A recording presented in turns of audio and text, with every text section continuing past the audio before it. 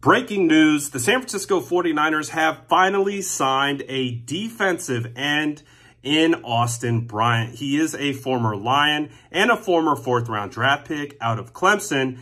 Doesn't have a ton of production in the league, but he does have some traits, and he does have some pretty outstanding athletic ability. Now, obviously, Chris Kocurek is going to have to bring this guy in and give him some coaching, but he does look primarily to be a speed rusher off the edge, which we've been waiting for. The San Francisco 49ers finally go out and get an edge to replace Samson Ebukam. It'll be interesting to see if they continue to attack edge to get like an Omenihu replacement, or they look to the draft. But the San Francisco 49ers finally go out, get the edge.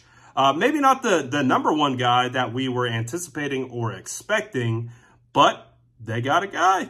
And he shows some pretty solid traits. We'll see how it pans out. Let me know what you think about the signing in the comments below. And make sure to like and subscribe for more updates.